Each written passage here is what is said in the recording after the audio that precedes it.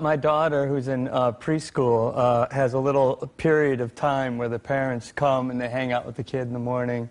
This is last year.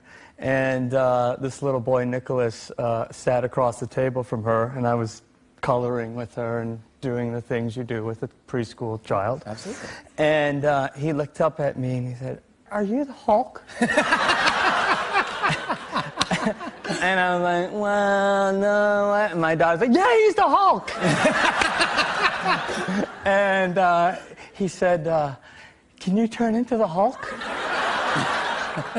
And I was like, she's like, "Do it, Daddy, do it." So I went, and he went,